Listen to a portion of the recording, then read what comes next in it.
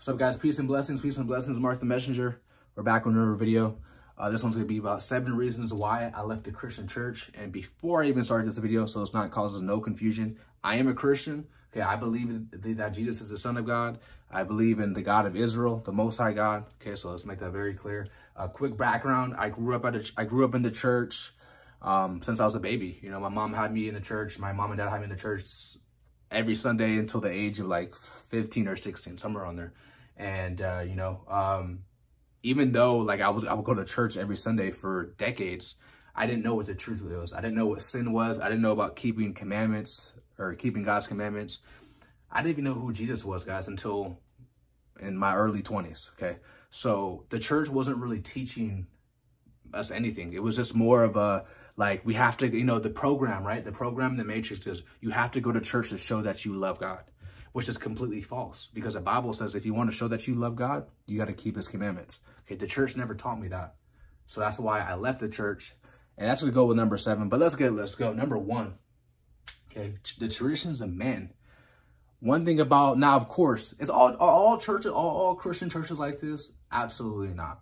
Are most of them like this, that I'm going to go over? Absolutely yes. Okay, I've been to over 10, 15 churches, and I want to say there was probably maybe only 1 or 2 churches, and the funny thing about those 2 churches, they didn't even speak English. So it was like, my mom's African, so I wasn't able to understand their language, but you could tell when someone's anointed. You could tell when you feel the Holy Spirit presence around someone, but I wasn't able to understand their language because I was never taught to greenness. So, but the traditions of men, Easter, Halloween, Christmas. I made multiple videos talking about the subjects, but those are all linked to paganism. You know, the churches, they taught us that Christmas is Jesus' birthday. False. They taught us that, we get to celebrate Halloween because, it's just for the kids. And, you have, Halloween, people dress up like witches. People dress up like, warlocks and the devil, demons. And, it's just demonic. No Christian, no one who's of the light who should be putting on, any type of costumes. It's all pagan origins. Also with Easter, that could be a long video, but pretty much Easter is not, if you want to celebrate Jesus' resurrection, it's the Passover. That's biblical. Easter is nowhere mentioned in the Bible. Like I said, I have multiple videos on this, and I talk about this on my Instagram page a lot. So if you want to look more into that, go ahead, check that out. But one thing I noticed about the church system is that it's all about the traditions of men. Like I said, all churches like this? Absolutely not. But a lot of them are. A lot of them follow the 501c3s. A lot of them follow the ways of the system. Okay, so that's one reason why I left the church system, is the traditions of men. And I mean, I could go on with that, but it's mostly with these pagan holidays. And I just couldn't get down with that. If God says if that goes against his word and this church is promoting it, am I going to be that blind sheep, that disobedient sheep that knows, to depart, but I'm just to stay because, I want to please God? But like I said, guys, how do you show you love God according to the Bible? Is by keeping his commandments. Number 2 is watered down messages, no truth. Okay, like I said, are all churches like this? Absolutely not, but most of them are. The ones I would go to, a lot of them are like that. Okay, the watered down messages, I want to hear about repentance. When I'm at a church service, guys, now of course it doesn't have to be every service, but when I go to, occasionally I want to feel convicted, especially back when I was still in the world, back when I was still in willful sin. I want to feel convicted. I want to feel like, dang, I got to change. Dang, like, I want to have to change. When I go to church every Sunday, guys, I was getting that ear-tickling message. Okay, I wasn't getting the need to, dang, I need to repent. Dang, I got to confess my sins. Dang, I got to start doing things that's going to get me to, change my ways. I didn't feel that way during church, guys. I didn't know what sin was. I didn't know what repent was. I didn't know what any of those type of things were, guys, until I got older, until I left the church, when I actually started to read the Bible for myself. And that's why it's important, guys, to study to show yourself approved. Because when you study to show yourself approved, you can't be led astray by a false prophet, a false teacher, because you know the word for yourself. Okay, the churches weren't telling us or telling me, at least I can't speak for everyone else, but for me, they weren't telling me about keeping God's commandments. Okay, they weren't telling me about the certain sins. Like, especially me, I was in bondage to smoking. None of the pastors said that, was preaching against, smoking weed. Like I said, not all pastors, so don't leave it in the comments. Okay, if your church is doing it, more power to you. But for the churches that I went to, the 5, 10 plus, okay, no one was really, it was just more just like religious, like legalism, bondage. Okay. And, there's a lot of sins that people are suffering with. you know, battling with it. They don't even know it's a sin, just like me. We don't know it. Some guys, all of us guys in the past, we were fools. Okay, so there was really no truth. There was more just ear tickling, and it just didn't feel, I didn't feel the Holy Spirit, guys. I didn't feel the Holy Spirit in a lot of these churches, man. Number 3 is God doesn't dwell with temples made with hands, okay? Now, when I started to read the Bible for myself, and I read that verse really hit me, because it made me realize that, okay, God doesn't dwell with temples made with hands. So, you know, them telling us that going to church to show you love God, not just the churches, you know, our family would tell us this. You know, you have to go to church to show you love God. You have to go to church to show that, you know, you want to seek him and stuff like that. No, God dwells within you. If you want to seek God, you got to seek the kingdom of God and his righteousness, which dwells within you. The kingdom dwells within you. You don't have to go to church to show you that you love God or please God. The Bible makes it clear. I'll leave a verse right here that God does not dwell with temples made with hands. So just because you don't go to church doesn't mean anything. Doesn't mean anything. Okay. He doesn't dwell with temples made with hands. And that hit me. Even the Bible says that, that he dwells within us. So we're not supposed to defile the temple of God. Okay, so we're not supposed to commit, like, you know, certain sins, like, you know, fornication, you know, homosexuality, you know, certain things, because we're defiling the temple of God within us. Of course, we're under grace. So if we do that, we're not going to just be destroyed. But if we keep on doing it, the Bible does say that, you know, him God will destroy. For you are holy. The temple of God dwells within you. So God, the Holy Spirit, dwells within us. Okay, it's not in the temple. It's not in the house. You know, and that's something that they never taught me that. I had to read the Bible for myself, bro, for me to realize that. Okay. And see, the reason why most of these churches won't bring that to light, because they'll realize that, oh, this person's waking up. Now I'm going to lose money. This person's not going to show up to my, you know, a lot of churches, guys, especially like the mainstream churches. Okay. They just look at people like money. You know, it's sad, but it's the truth. You know, that's the reason why they don't preach the truth, because they know if they preach the truth, you ain't going to show up. They're going to start losing money. And I'm not here to condemn them, because, you know, they need money to pay the light bill. They need money to pay the rent, whatever the case may be. But, you know, they should understand that, which is going to go with number 4.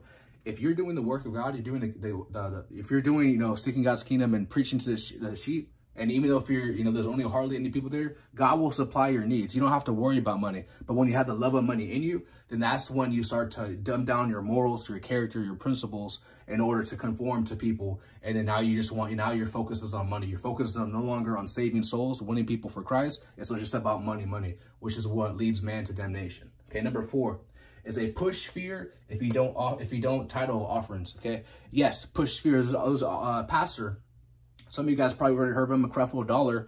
He came out and said that the tithing doctrine that was false. Okay, and not only him, there's many. I have a testimony I'll talk about right now.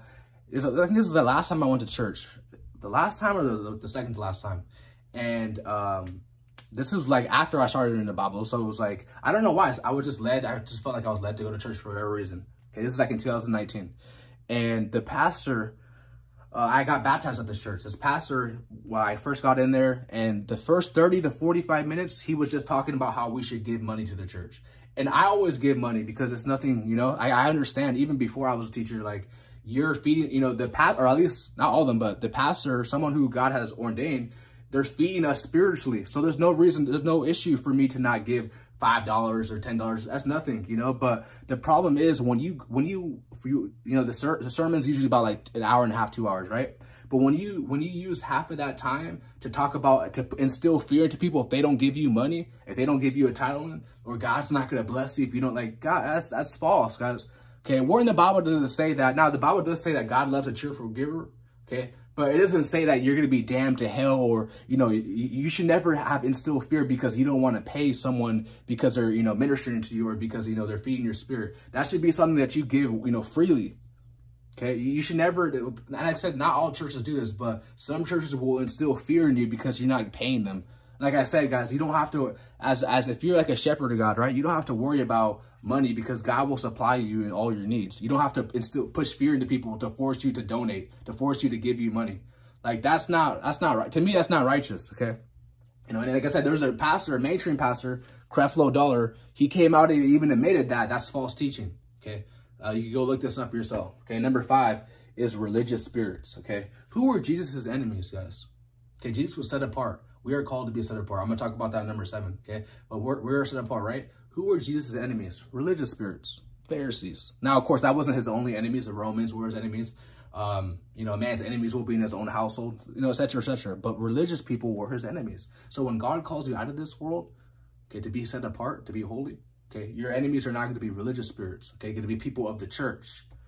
Okay, now, you know, and I have many brothers who told me that I had to find a different church because once God called them to be set apart, you know, some of them, they didn't ever return back to church. It's like me. I never returned back to the church. Once God called me apart, I went back to church once and then reminded me why I should never go back again. Okay, so the religious spirits, they're going to be your enemies, guys. I'm telling you guys, religious spirits will be your enemies when you're chosen by God, when you're set apart. They're going to, because the way God has you know, instructed you, has formed you, it's going to go against their program. Everything is a program. Okay, it goes against their program. I don't believe in celebrating Easter. I don't believe in eating pork. I believe that we have to keep God's commandments. I believe that, you know, we're not supposed to celebrate Halloween, Christmas. The list goes on. I don't believe in I believe in the Holy Bible. I don't believe in the Mormonism, Jehovah Witness, Catholic, all that. I don't believe in that type of stuff. So these people, these religious people, are going to be your enemies, guys. I'm telling you, bro. Who is Jesus? Remember, what did Jesus tell us? What did he warn us? That if they hated me, they hate you. And the servant is not better than the master. So if you're a servant of Christ, okay, if you're a servant of Christ, you are not better than him. So who is his enemies? Religious people. So when you're a true servant of Christ, your enemies, who are going to be? It's going to be religious people, but it's going to be, the whole world's going to hate you. Okay, because that light is beaming. And it bothers these people who are in darkness. It bothers these people who don't have no love for their brother, no love for their sister, no love for their neighbor. It bothers them, the demons, okay? Number 6, they never want you to grow past them. That's one thing I noticed when I started going to church, when God was calling me, okay? I noticed these people were trying to, like, control me. And that's a form of religious spirit. They try to control you. It's like the Bible, like, they made it going to church feel like it was like a school. They tested me and stuff like that. Like, bro, people should want to see God for themselves. You should never try to force someone. You should never try to force someone to read the Bible, force someone to go to church. So that's just someone should be, you know, wanting to see God themselves. But these religious spirits, they try to control you. And see, when the controlling doesn't work, they start telling lies. They start telling lies. They start to belittle you. Okay? But aren't we supposed to love like Christ? We're not supposed to put people down because they're in a different stages of walk than you. Okay? God humbles the people who try to exalt themselves, and he exalts those who humble themselves. Okay? So always understand that. That's one thing I noticed about church people. Like I said, I got to make this very clear. There's always that one person in the comments. Okay? Not everyone is like this. Okay? But through my experiences, through my testimonies, I noticed they never want you to level past them. They want to control you. They want to keep you stagnated. And heck, I'm a bird. I'm flying. I want to fly. I want to level up in life. I'm not just stay at the bottom. And I want all my people who subscribe to my channel, all my people who watch my videos, I want you to level up too. I hope and pray that there's people who watch my videos, guys, who plant a seed, and they become bigger than me. I have no jealousy, no envy in my heart. Okay, this is all about winning souls for Christ. This is not a competition. You know, I have no jealousy in me, bro. So I know with the people in the church, they don't want you to grow past them. They don't want you to level up past them. And they got to go, bro. Number 7, because God called me out of her. Okay, Revelation chapter 18, verse 2-4. Okay, so it says, I'll just read verse 4. Okay, so it says, and I heard another voice from heaven saying, come out of her, my people, that ye be not partakers of her sins, and that ye receive not her plagues. I've been telling you guys that these churches, not all of them, but a lot of these churches, they're going to start to be promoting. When that comes out, some of them are already having, you know, the centers for people to get that. But when the mark of the, you know, comes out, I'm telling you guys, not all the churches, of course, but some of these churches is going to be a center where you could get it. I'm telling a lot of people, 501c3, look it up. Make sure the church that you go to is not a part of that. That's linked to the government. Okay, God called me out of the church. Now, hey, guess what? I'm reaching more people than these churches. Even though these people casted their stones on me, condemned me, you know, I remember there was one people at the church members telling me I have to cut off my beard. It's legalism. Oh, Mark, you have dreads, but you know they would give me 1 Corinthians chapter 11 verse 14. It says, "Do not nature teach you that if a man have long hair, it's a shame to him?" But they don't read the next verse, verse 16. But if any man seem to be continuous, we have no such custom, neither the churches of God. They will never read that verse. It's all about control. So come out of her, come out of the Babylonian system, just like I did. I'm telling you, you're going to level up. Now, you're going to be alone. You're going to feel lonely. but God's with you. Always understand that. I love you guys so much. If you haven't already, make sure you smash the like button, subscribe to the channel, share this video on all social media platforms. I'm out. Peace.